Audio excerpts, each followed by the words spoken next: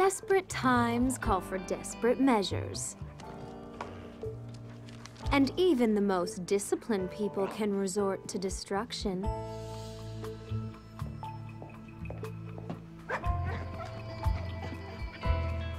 Bunny, I didn't ask for a turn-down service, but did you find what you're looking for? While others try to rebuild bridges using more intimate tactics.